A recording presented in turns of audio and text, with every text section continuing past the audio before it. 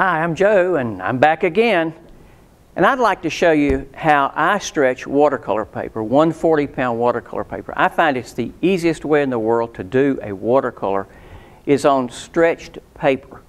So I'd like to take just a couple of minutes and show you how you can do the same thing.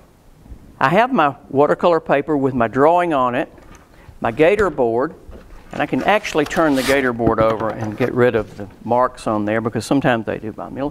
I have a 2-inch flat Golden Fleece Wash brush and my water that I've added a little color to it so you can see it.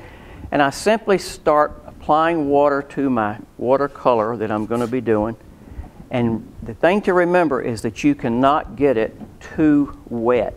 So we're going to soak this thing, and once it's absolutely soaking on the front, I turn it over on the back where I have scribbled, and I soak it again. And we're going to take a little break and let this water soak in and be right back and show you the whole process.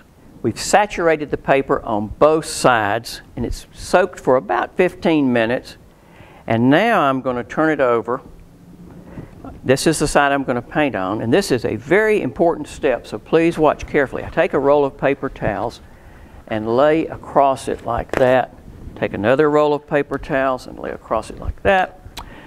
Take some more paper towels and lay across it. So now I have 2 layers of paper towel at the top.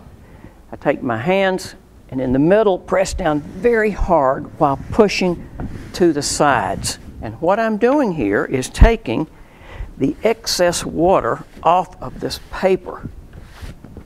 Lift the paper towels up, lay them to one side so they can dry, and now I am ready to paint right now. And you would say, well, you can't paint on that because it's going to run everywhere. Well, it isn't. Watch what happens when I do this. Look there, it stays right there.